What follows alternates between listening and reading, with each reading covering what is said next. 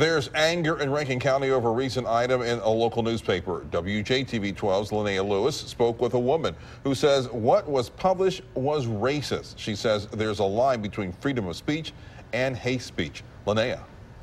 Bonnie Strickland says she looked at the Rankin County news this past week and read something she calls racist. I sat down and spoke with Bonnie and others in the area about how they feel about the column.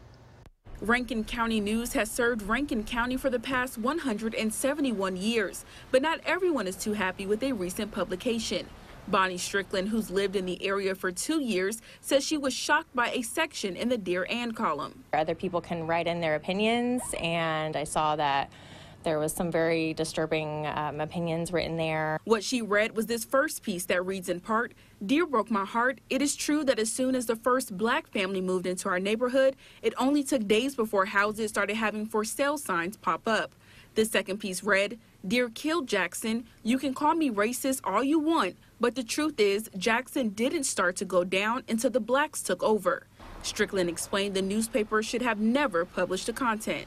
I think is wrong. I don't think that should be any kind of language or speech like that should be out there.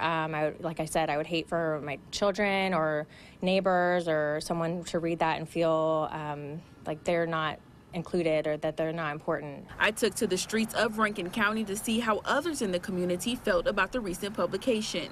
It has opened my eyes, but no, I think that was a very, very racist, one-sided opinion. Everyone should be able to express what they feel with the understanding that people may have opposite opinions and feelings, but that's no reason to get upset about it.